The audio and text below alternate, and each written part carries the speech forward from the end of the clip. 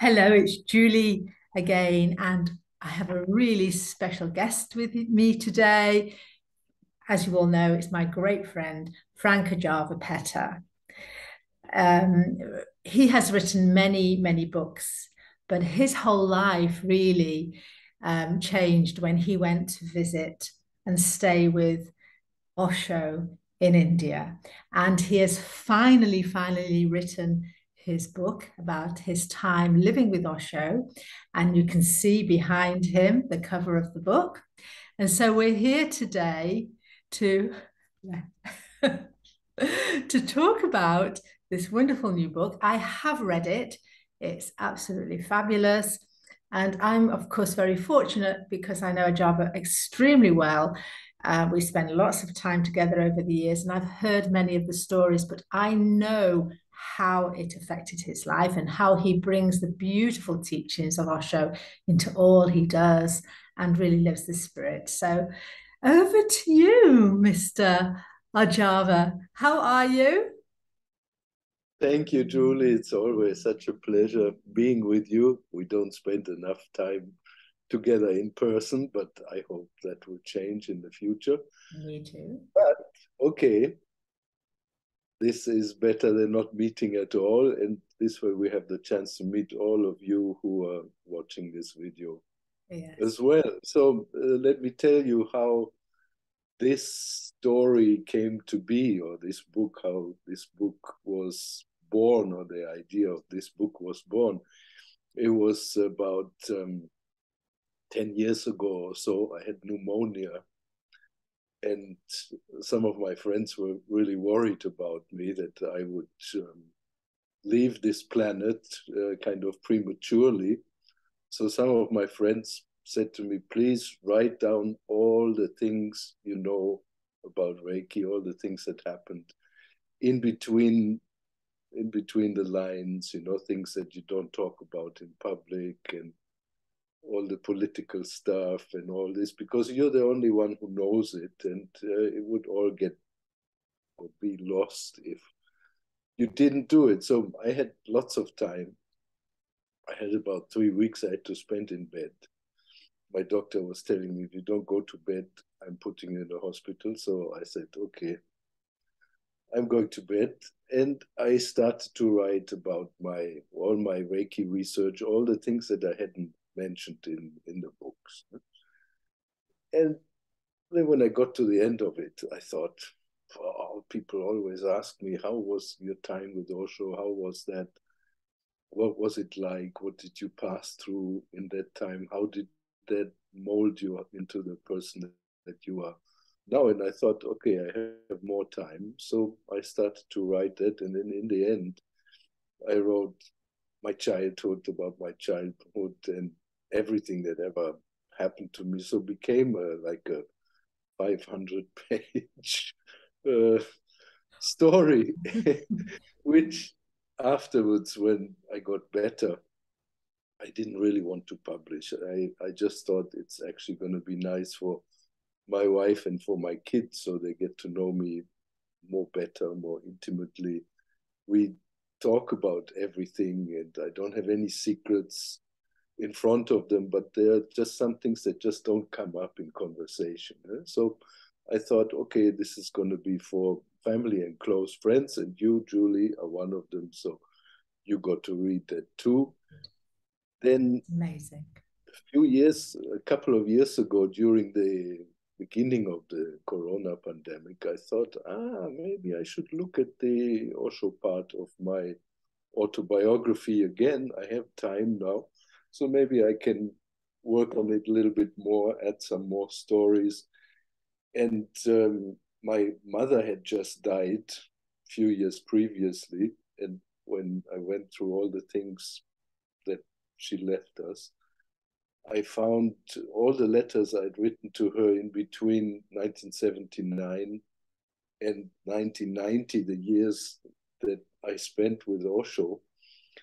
And she had kept all the letters, so I read them again and then remembered lots of things that I hadn't remembered previously. And altogether, it became this book that you see behind me still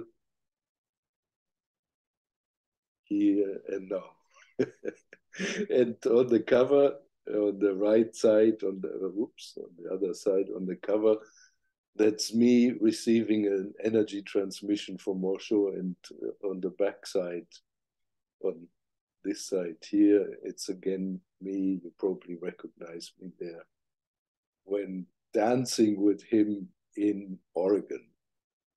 So this book is very, very intimate, and it covers the time from when I was 18 until I was 30 or so. But of course, I'm telling the stories of those days, what happened to me, what I did, how I learned, how I grew, how I failed, how I fell in and out of love, and did all sorts of funny things.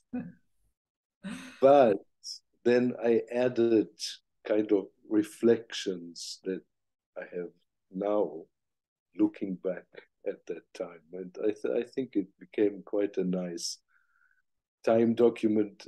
Many of you have read Osho's books. He had an incredible impact on the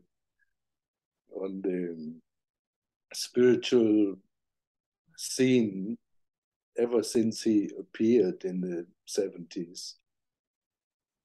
And I think you're gonna laugh, you're gonna cry, and you're gonna have fun reading it.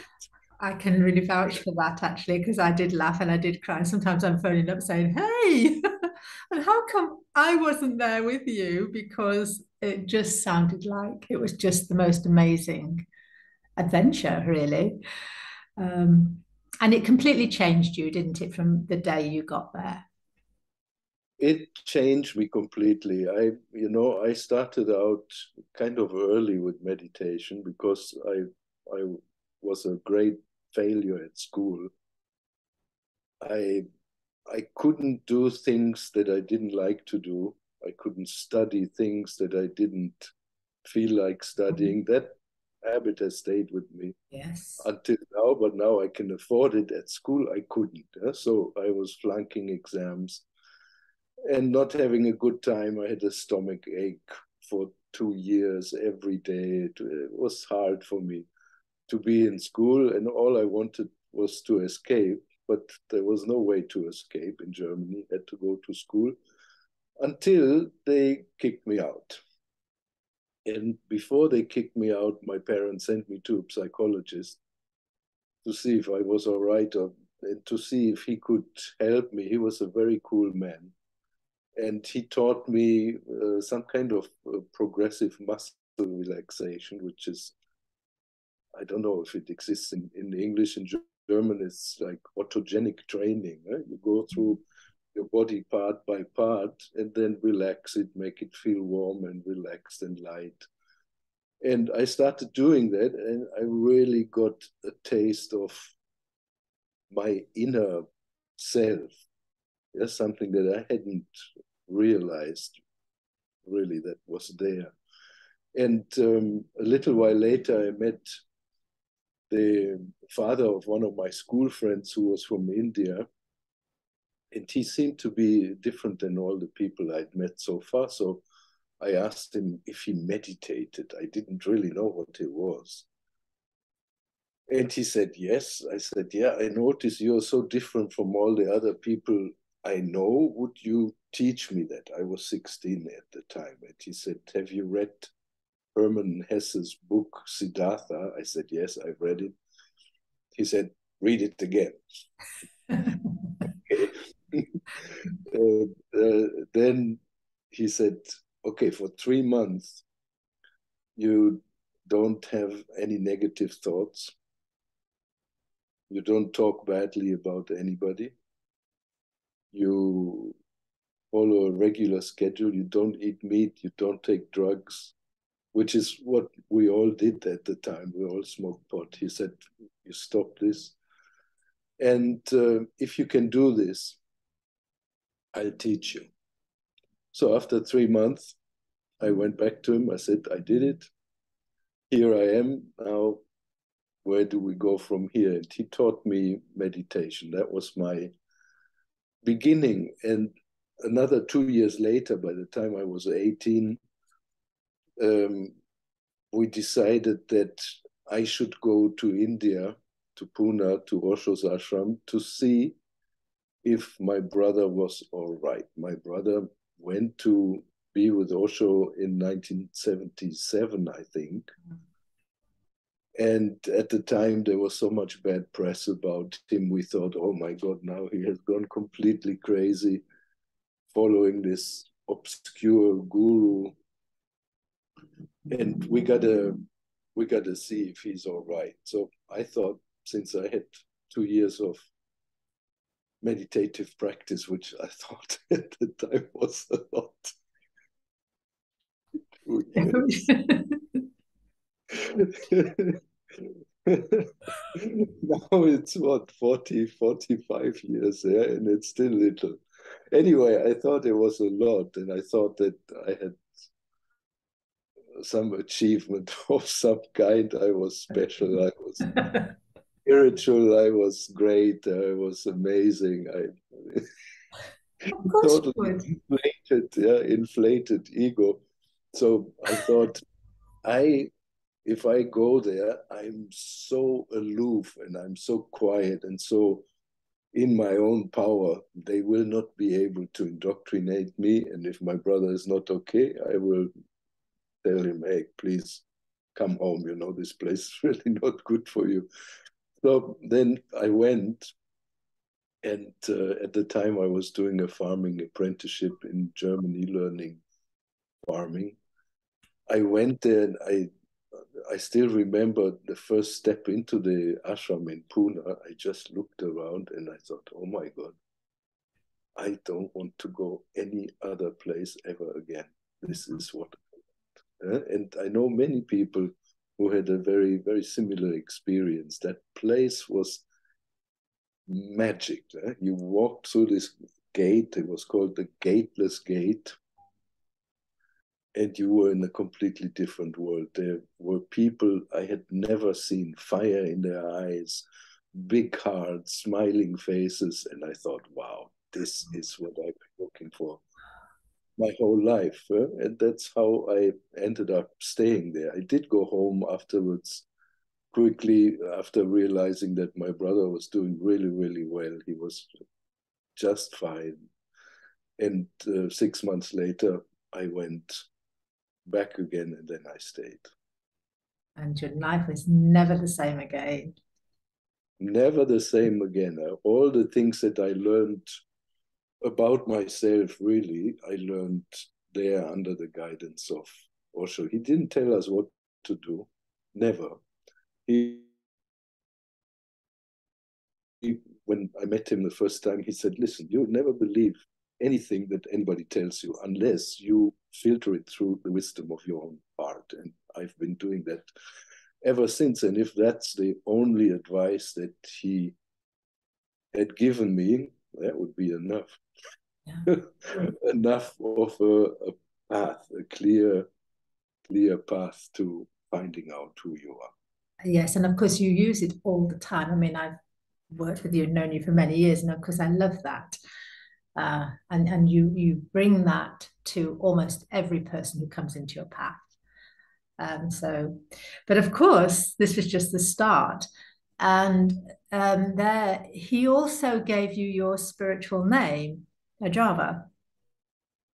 Yes, at first when I went in 1979, and I wanted to be his disciple, his student, he kept my old name. I was called Anand. Anand means bliss or blissful. Frank, and he said Frank means freedom.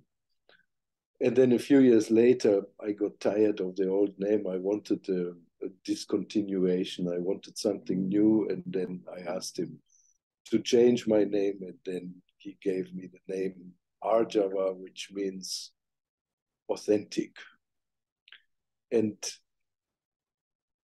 this has been my path, my challenge, my joy and my sorrow, to be authentic, always to reflect and look back. Is that really me, or is that society speaking through my mouth? Is it my condition? Is it my parents, my culture, my religion, my upbringing, my social background, or is it really me speaking and acting and doing? And so I have my hands full with just following the meaning of my name.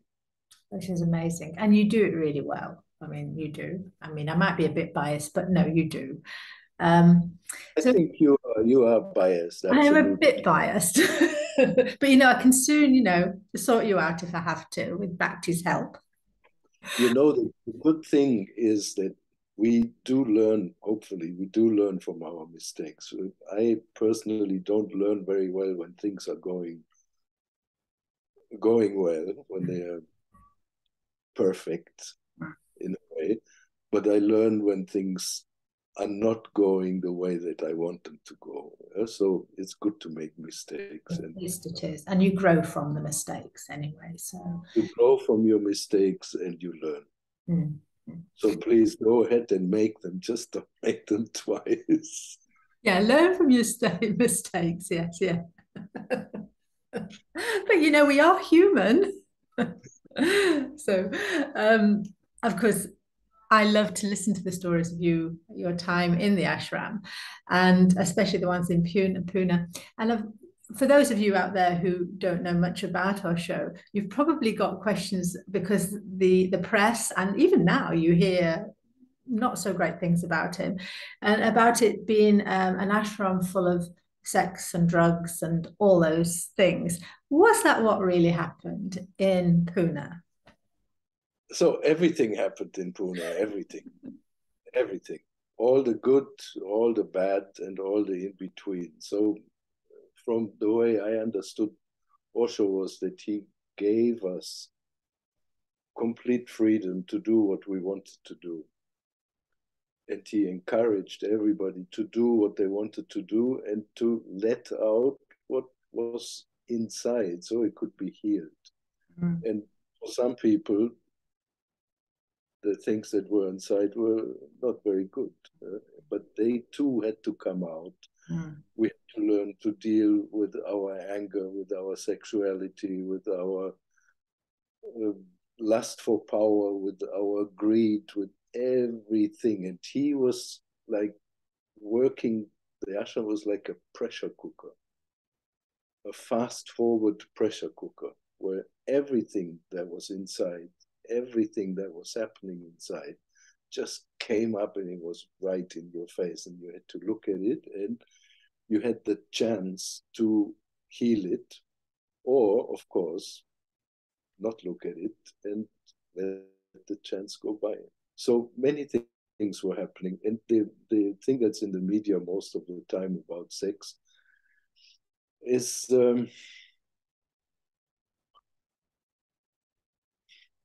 he was perhaps the only Indian master who said that you shouldn't repress your natural sexual energy, but you should live it. And if you live it consciously and lovingly and kindly, it's just fine, but it becomes poisonous when you suppress it.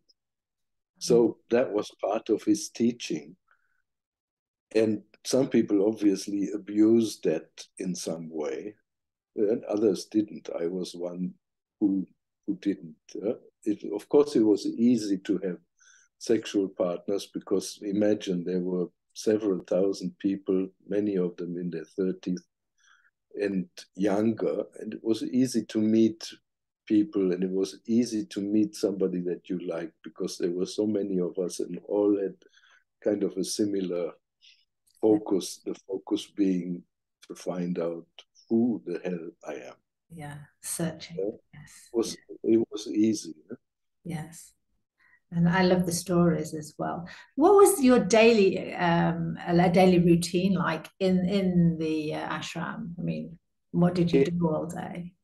in the 70s in Pune, when I went there, it was 1979, I soon became one of the gardeners at the ashram, and I started to grow Osho's food for almost 2 years. So my schedule was getting up 6:30 or something, sometimes watering the garden in the morning before it got too hot, then picking some food for him to eat, veggies, and then we had meditation for 2 hours with him every day. We worked until, I don't remember, 12:30, 1 o'clock, then had a lunch break, and then worked again until 5 or 6 p.m. And then came another meditation. Sometimes we were sitting 2-4 hours every day. It was incredible. It was the most quiet place you could possibly imagine. In the meditation hall, was not allowed to cough, and you were not really encouraged to move a lot, but to sit quietly. And you cannot imagine how quiet it becomes when 2,000-3,000 people are absolutely silent. Must have been amazing. Incredible. Just amazing. Yeah. So there was structure but it was a free structure. Whether you did it or not was up to you, which is wonderful. And at the end of the day, most people, I think, like structure of some sort, especially when you're searching and on that spiritual path. I've found that through years of working with people. So that's amazing. And of course, you all learn things. When basically when you're being told that everything is okay, that you are free,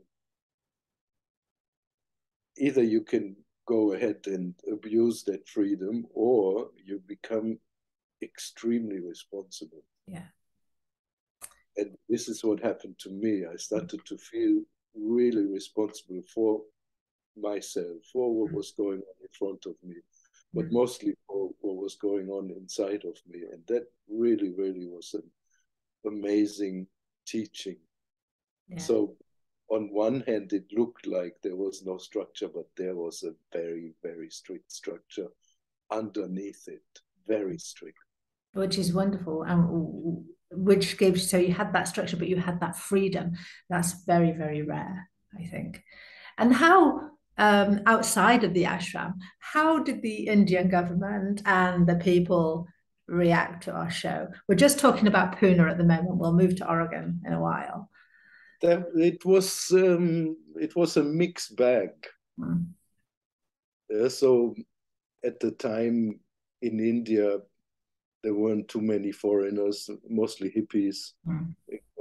So when suddenly in Pune appeared this group of thousands of foreigners wearing red clothes and acting not very Indian, hugging each other on the street and kissing, things that were really not done, are still not being done in India today. It was kind of a big shock. The people in the town, the shopkeepers and the business people, they liked us. They really liked us. I remember after coming back from the US, so how many years was that later? 85, 6, 7 years later, coming back to India, the fruit sellers on the street, they all remembered me. They were hugging me and kissing me and crying and saying, "Oh, how have you been?" So you had that side of it, and then the other side was the media, and of course the Indian government at the time was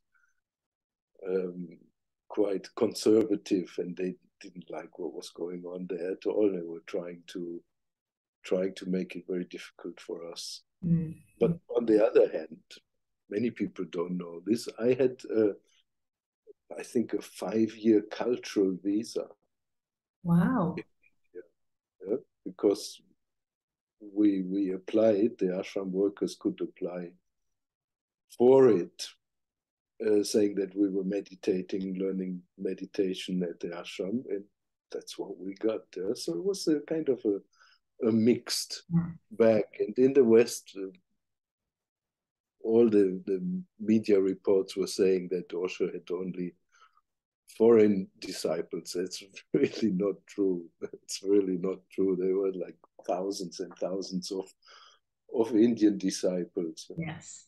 Living at the ashram and living all over India. If you go to India now, there are also centers everywhere. Okay. Is the ashram in Pune, his ashram still there, Osho's ashram? It's still there. It's of course it's different because he's not there. Mm. Like everything, yes. You cannot replicate No. that. You cannot keep that up. And he did not install a successor because that was kind of against his, from what I understood, his philosophy. Because he said, hey, don't follow me. That you follow yourself. You follow your own calling. We don't want all these little Oshos running around. We want you to be yourself. Yourself, yeah. And of course, he loved to push buttons too, didn't he? Oh, most provocative person I ever met. And many times I was sitting there when he was talking in his public discourses, and he was pushing people's buttons, talking about politicians, religious people, talking about our cultural habits. And sometimes I was sitting there thinking, is that really necessary? Is that necessary? Why you have to be so in everybody's face all the time? But that was his way. He liked to rattle the cage, and he was rattling our cage day in, day out, shaking us up to the roots, telling us that you are not your culture, you are not your religion, you're not your social conditioning. Go beyond it. Go look inside and find yourself. Look. It was always in the mirror, was permanently in front of your face, and that was incredible, really incredible. And I wish there would be a place like that where you could go nowadays, but I'm not aware of anything. No. It was really, really mind-altering, mind-blowing, and transformative. Incredible. Yeah, and of course the 60s and the 70s was like that anyway, when the world was waking up to this new age and this thinking for ourselves. So it must have been amazing. And of course, I keep thinking, well, we're the same age. How come I never got there? I don't know. Obviously, not meant to. I just had to meet you, and you push my buttons for me instead, vice versa. But I listened to your stories, and of course, the friends that you made there, that you're still in touch with, and the people that we meet all over who had been there. So I just think, and how their lives changed. So then with Pune, what made him then decide to go to Oregon? Because Oregon was completely different, wasn't it? It was different in a way, but of course the red thread that was leading through it was all the same. Was all the same. Was just different subjects. I remember one of my friends. He had read somewhere in one of Osho's books. There are, I think, about 800 titles in print. Imagine that. So. In one of the books, he said, I will have 3 communes, 3 communities, 3 ashrams. The first one is going to be centered around sex, sexual energy, biological energy. The second one is about power, and the third one is about death. And that was something that he said a long, long time ago, and that's exactly what happened. So Pune was about vital energy, about learning to deal with, to contain, to transform your vital energy. The commune in Oregon was about power, and we'll talk about that a little bit later. And the last one, the second Pune experience when Osho died, was about death and how to handle that. Amazing. He was so forward thinking. And of course, he picked the right place to deal with power in the USA.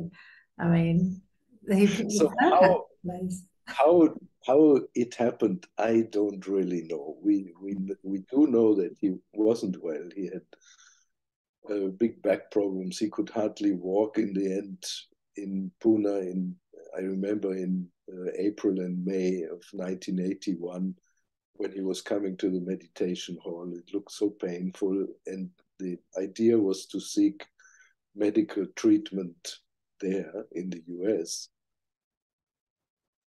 And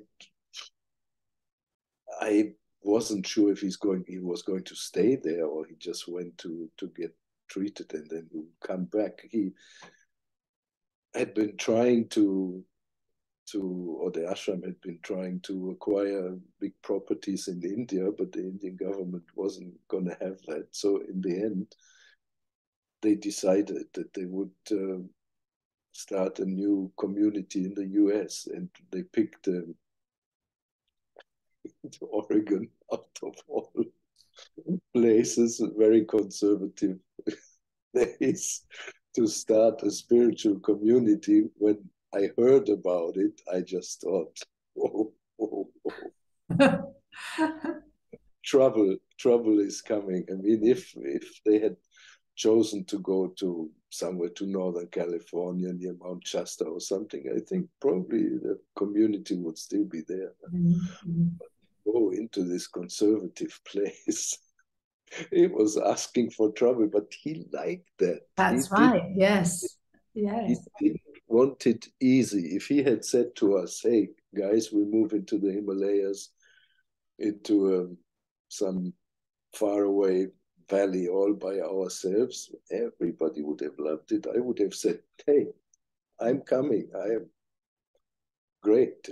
He didn't want it. He wanted us to be faced with challenges all the time, all the time. He didn't want to start a monastery or something like that. I would have liked that. That was one of my kind of teenage dreams, to become a Zen monk and disappear somewhere.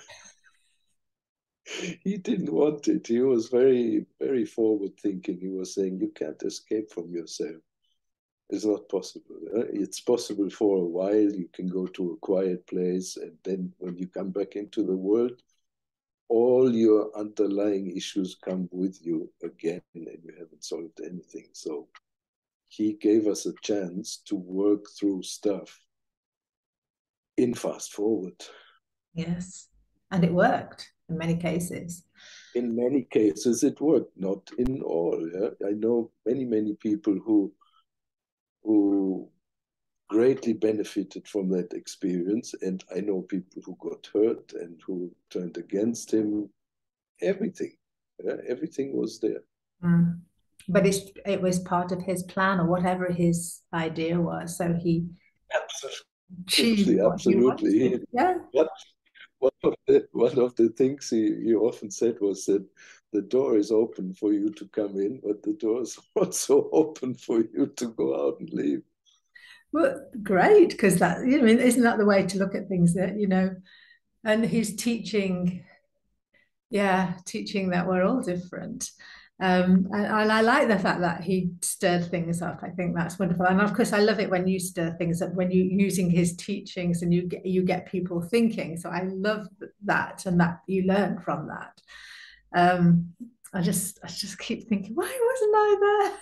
I'd love it. Maybe we should make a dojo. We should do an ashram in Lesvos. Maybe that's what we should do. You cannot replicate. No. You need somebody like that. Otherwise, spiritual communities, it's difficult. It's very Yeah. difficult because we all are driven by different motives. Yes. Our Yeah. small, Yeah. small And egos. And it's yeah. very difficult not to do it. You need somebody who has a different type of vision. Yes. Yeah, and those people are kind of rare, yeah? Yeah. Very rare. Yes. Yes. Very rare, but he was needed.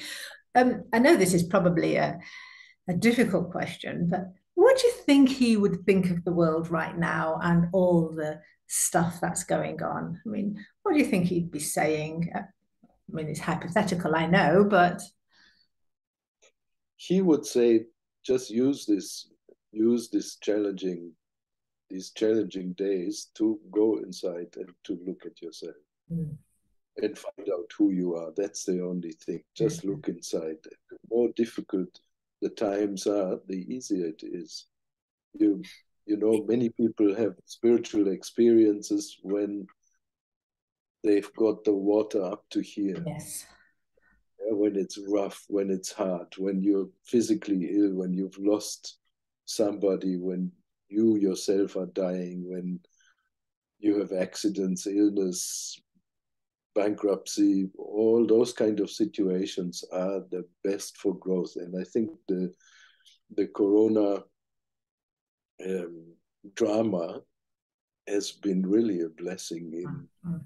Mm. in disguise, because you could really, really look inside and re-evaluate your life, yourself, look at what you really want to do, Mm. stop the nonsense. Mm. It's a great chance for waking up. That's what Yeah. he would say. Yeah, and I think it has been as well. So the coronavirus, because we're all just coming through it now. But now I am seeing, I mean, you're probably seeing how people have changed and how everybody's now trying to adapt to these new ways and are having to look inside themselves. And it is challenging. Kai, it's not easy. So you were just so lucky you were there. And so then Yeah. he moved back from Oregon and he went back to Pune, and this was where he died. Mm. So in Oregon, the place was incredible. It was really totally incredible. It was about the size of Tokyo. Wow. Unimaginable. I was working again in the farming department, driving very big farming equipment. We had fields outside of the city limits.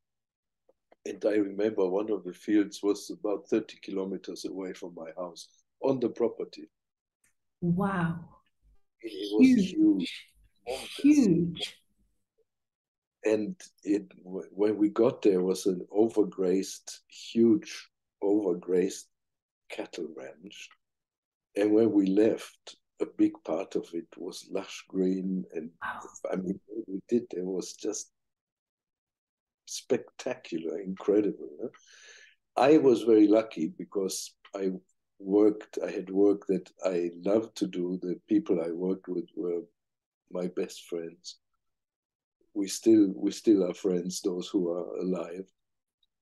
And I didn't suffer there at all, but many people did suffer because um, maybe many of you have seen the Netflix series Wild Wild Country. This was really not a documentary about Osho, was more about Sheila, his secretary, Mm. then, who really messed things up Yes. big time. But Yes. also, we must say that she was instrumental in creating another incredible learning experience for all of us and Mm. other people who involved. For example, I learned in 3 years that I spent there, I learned to never give my power away, Yeah. never to let somebody step on me Mm. ever again, Mm. and Mm. to always reflect back to what's going on inside. Mm. And for me, that was an incredible experience. Wow, Yeah. fantastic. Yeah, And but some people didn't have a good time there because Sheila was really crazy, if you ask me. yeah, but maybe she was part of his plan. For Mm. sure, for Maybe, sure, he was you know, not. she knew. Yeah. He Yeah. was not. He knew. He knew what he was doing, and he knew. Exactly. Exactly. And again, it's pushing buttons. He knew which jobs to give to which people. Yeah? Yes. So if Yes. if you want to run a huge corporation, which that was, you need certain people to do it. If he had asked me to do it, it would have never happened. No. How is it financed? Where did the finance come from? it was financed by um, a lot of it by donations. There were many wealthy people who gave money. They weren't pressured into giving it, but they gave it freely. I know many people who did. Then we had communities all over Europe, most in Japan also. And in Germany, for example, we had discotheques. And these discotheques, they were called the Zorba, the Buddha discotheques. Oh, and wow. they in place where everybody went to dance. And the people loved them because women, and there were many single women going there to dance, because they said, this is the only place that's not a meat market where I can just dance. I don't have to bother people. Don't try to pick me up here. It's not a pickup joint. You can just go and enjoy yourself and go home, and it's all safe, and there's no drugs and no sexual harassment and anything like that, which is so funny, yeah? Because on one hand, we were supposedly the sex gurus, Yes. crazy Yeah. disciples, and on the other, people were coming to our discos because there was no sexual Harassment. harassment going on. I mean, quite incredible, really. Very incredible. I mean, really, really And incredible. in places to go, they were full every day. They were huge. I'm sure. They I'm made sure.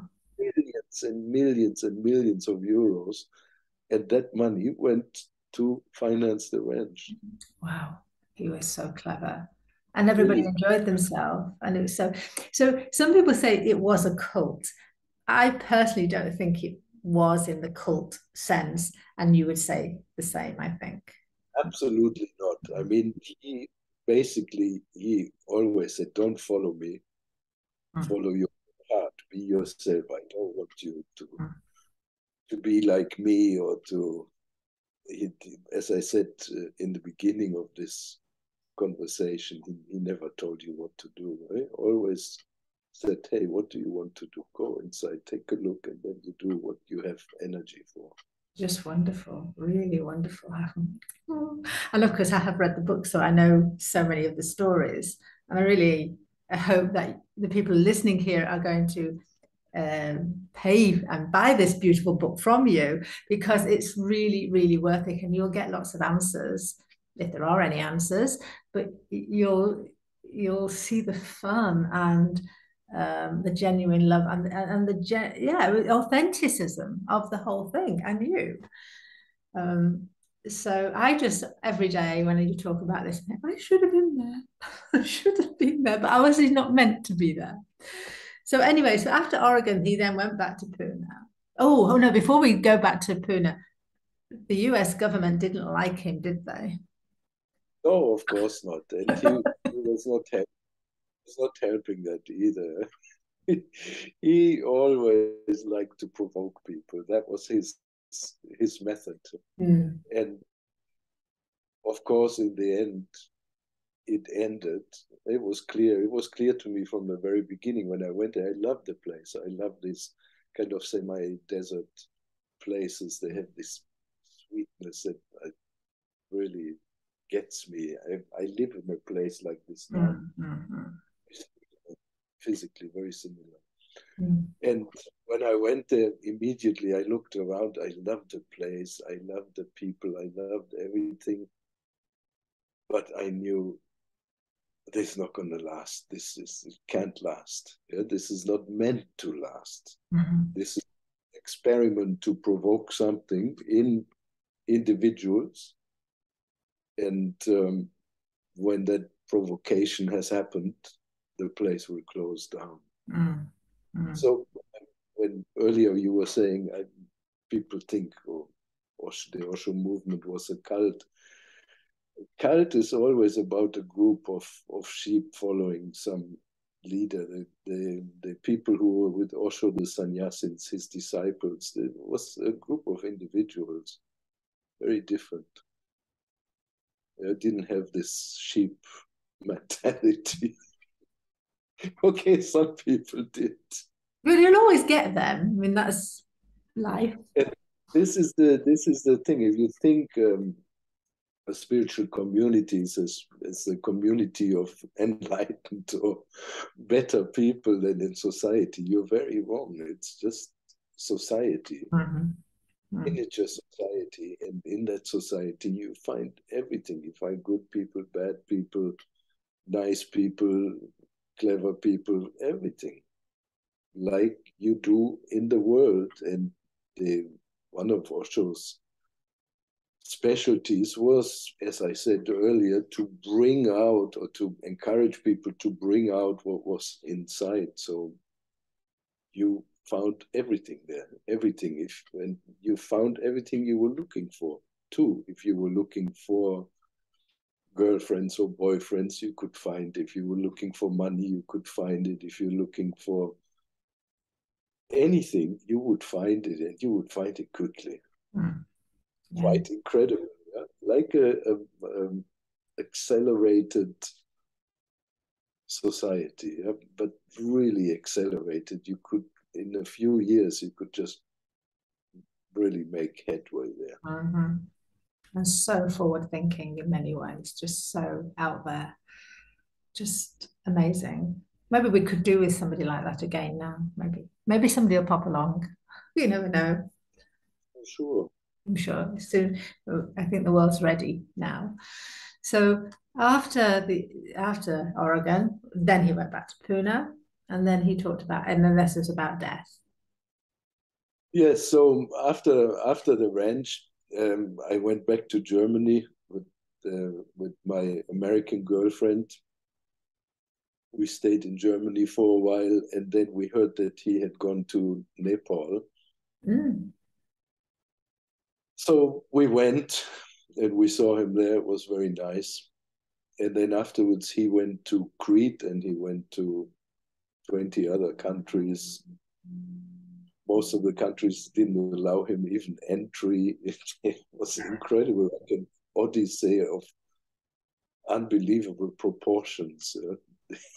They didn't want him anywhere. And then in the end, he went back to India, where they couldn't refuse him because he was Indian national. So he went back to Pune, and I also went back there and then spent the remaining time with him until he died. And after he died, I went to Japan and then started a whole new chapter of life with Reiki.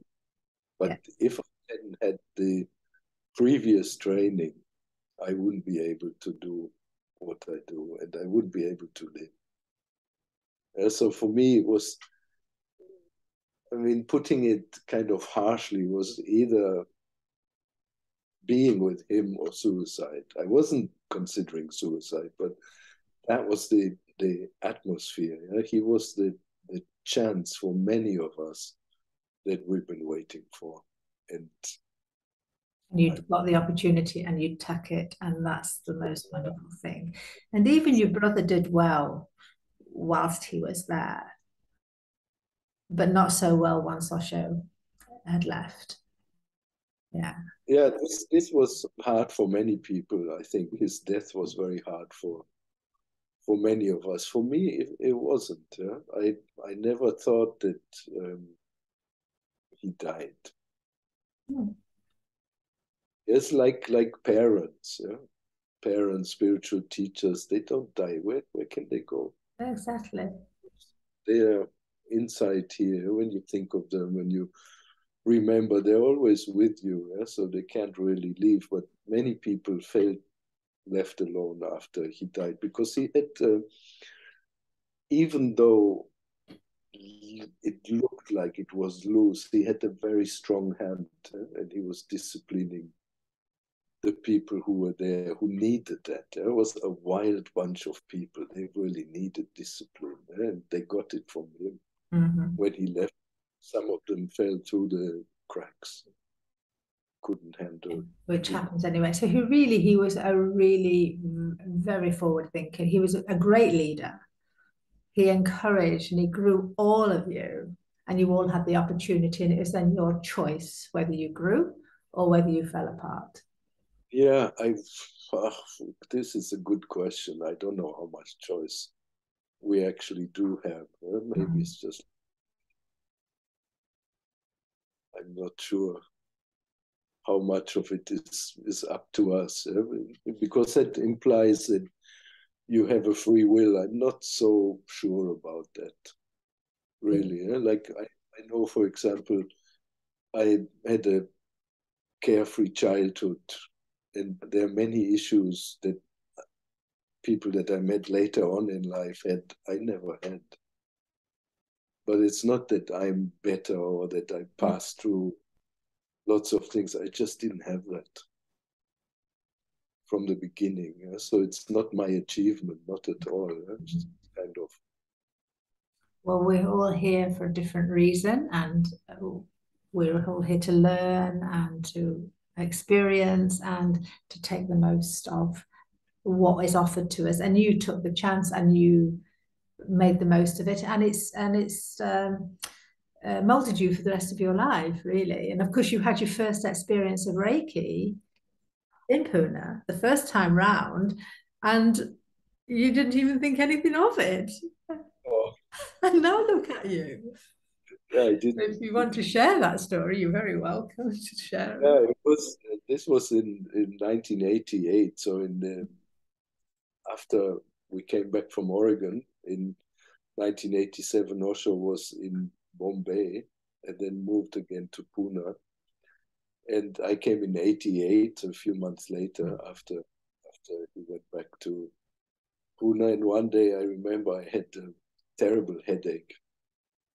And a friend of my former wife was doing Reiki, and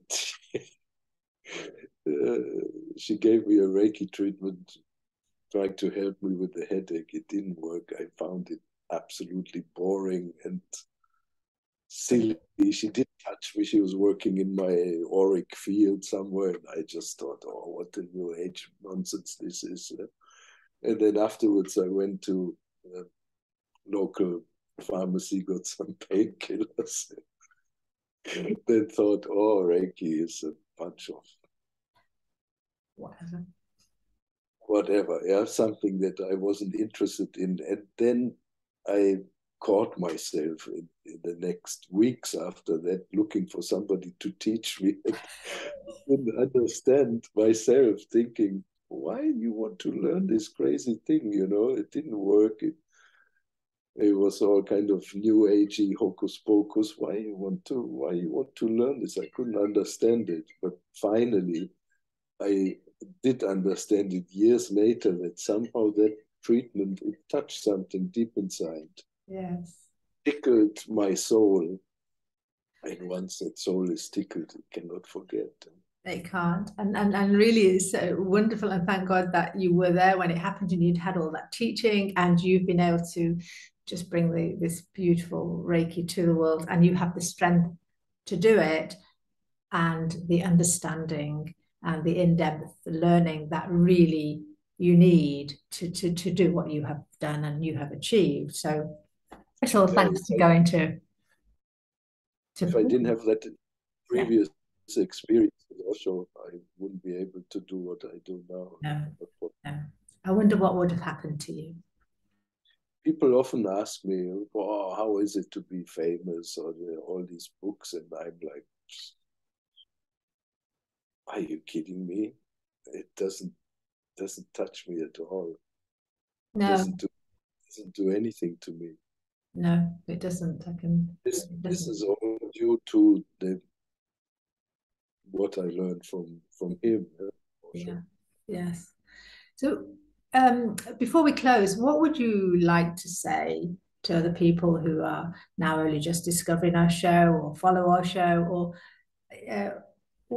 what would you like to advise you to give to anybody now that you learned or you took from that experience? It's kind of simple. It's going back to the beginning of our conversation when I said that after my 2 years of meditation, I thought that was some achievement that I. My advice is go out, find a meditation technique that you like, do it every day. Yeah. Yeah. Until you die. Until you die, yeah. And really, the more we learn, the less we know. Really, I mean, that's my philosophy, because everything, there's so much out there, and we have to, and it keeps our egos at bay. As long as we keep putting that ego on our left shoulder and saying, just stay there, let me just learn, let me really ask, let me go back into my heart, like you said, and go back into my heart and ask, is this right? And don't judge. To me, that's a ticket. And the best way I can think of to get there is some kind of meditative practice, which you don't do to get somewhere or to get something, to reach this proverbial carrot that you have placed in front of your own nose, and which by definition you can never reach. But you do the meditation for its own sake. You just sit and you sit and you sit and you sit and you sit some more and you sit some more, and you start watching your thoughts, and you start to get some kind of inkling of who you are, and you need to keep doing. Yeah, you bring this practice into when you're teaching anyway. Whenever, whatever we do something from that. And I was just thinking that maybe we can't do it today, but maybe we could do another video Zoom session like this for the channel, where you could talk about some of those meditations, the Osho meditations, and maybe share some of them if you wish. We could do this at a later stage, because I know how much it helps. So if you'd like to do that. Yeah, that'd be nice. Yeah, I think so, because it really helps, and it's so much part of you. So, but the point really is for me that you find a technique that you like. Doesn't have to be Osho meditation. Maybe you like Vipassana, insight meditation, or Zazen, or whatever it is. Whatever it is, just find something that you like and do it every day for a few years. at least two, at least two. For many years. Yeah. That's the ticket. That worked for me. It might not work for everybody. Yeah. But it's a good start. It's a good start. And when you notice that you're becoming more kind, more loving, more compassionate, and more aware, then you're on the right track, and just keep going, keep doing it. Yeah. Keep and making your heart smile. You need to learn to discipline your mind. That's the most important thing. And that is the hardest thing as well at times. So, and of course, you're always saying we need to put a smile in our hearts. Yes, and this happens kind of inevitably when you're becoming more aware. The heart starts to open up, and then the awareness is mixed with sweetness, with tenderness, and then you're in space. Yeah, well, it's just been wonderful talking to you as usual. Of course, this book is only just been published. They can purchase it where? On Amazon, bookstores, any online stores. You've not seen your own hard copy yet, have you? Have you received it yet? No? No. No, but you'll get to see it soon. It's been very well received. We live on an island in Greece, on Lesvos Island, and because of the logistic difficulties these days, it's difficult to get some things here. So I have to order the books in Germany or somewhere else in Europe or in the US, and then have them shipped to me. Yeah. Well, it'll arrive in time when you're meant to get it. But it's a beautiful book. So if anybody would like to contact Arjava himself, you can come through me on here, or you can message him at frankarjavapetter@gmail.com. Is that right? Look on his website. So that's www.frankarjavapetter. You'll find him. He's all over. You just need to type him in and he pops up on Google or whatever. And I really, because I've read this, I think if you want to know more about Osho, followed him, or just would love to read the story of Java, it's highly recommended. Is there anything you'd like to say before we close?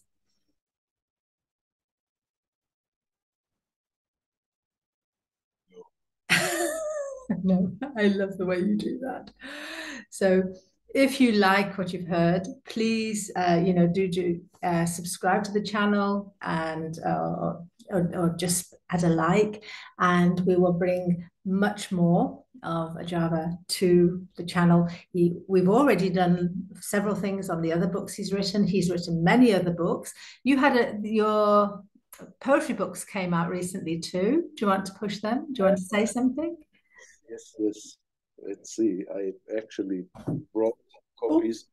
So the Corona times have been very rewarding for me in the sense that I've had lots of time to do writing and to go through things that I've already written previously and put them together. So the first one I did was, oh, I have to change my background to be able to show you. We'll do that. We get rid of the book cover. Ah, the technology is it's amazing. amazing. Uh,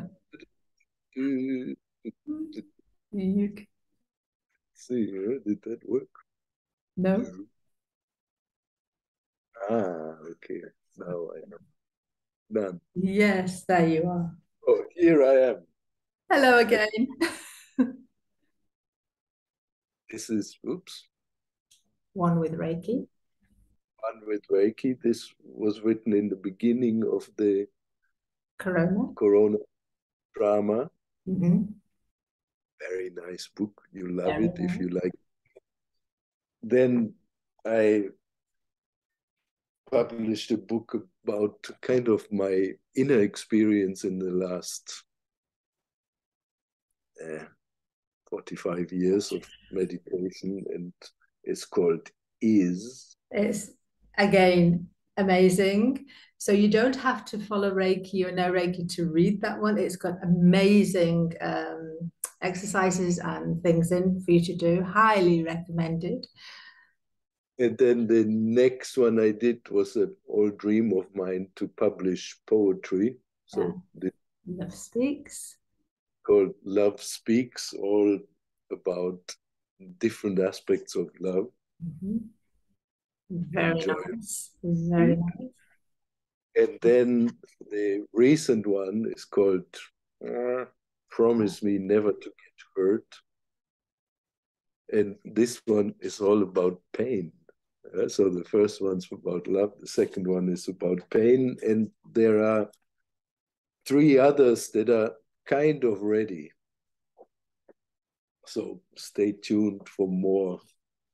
The Yes, big and project. we'll definitely bring the information here onto the channel as well. So I know what's coming. So I know there's some amazing things coming. And of course, if you like Reiki or follow Reiki, you've got all his many other books.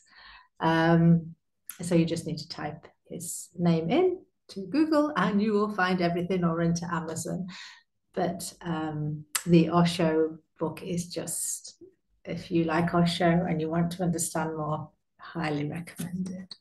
So I'd love to say thank you again to you. And I really look forward to bringing you back soon. And he does love to hear from you, and I love to hear from you. So please do contact us if you want to. And we're always in touch with each other, so I'll always pass any messages to him anyway. So once again, thank you. And if you do like what you hear, please do press like on the channel, and let's talk Ajava again soon. Thanks for listening, folks. Thank you very much. Thank you. Welcome. Bye.